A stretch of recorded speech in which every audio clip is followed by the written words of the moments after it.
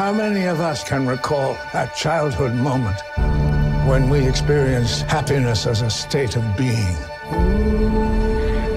When everything in our world was all right.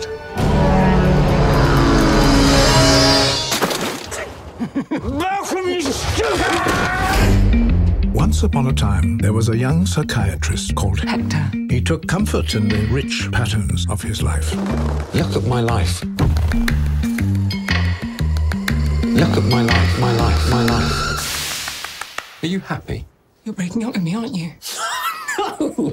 You can't just come out with a question like that. You have to build up to it. I'm not making my patients any happier. I need to do some research. On what? Happiness. Where were you going on this journey of yours? I was thinking China. China. Brilliant. If you're going to do this, do it totally. Business or pleasure? Research. I want to know what makes people happy. The glass is unbreakable. Unbreakable? Push.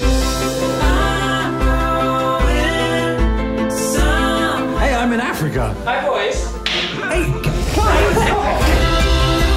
How long will you be gone? I don't know. Will you be here when I get back? And I can't answer the question, can I? More important than what we are searching for is what we are avoiding. Tell me what you want. You just have to decide.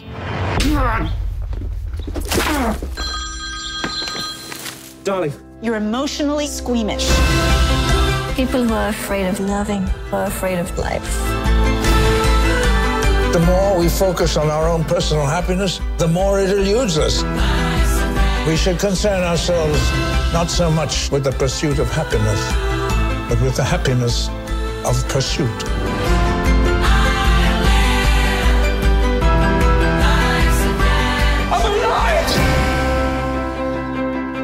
I want a penis. You mean happiness? Everybody wants a penis, but you cannot hold a penis. It's elusive.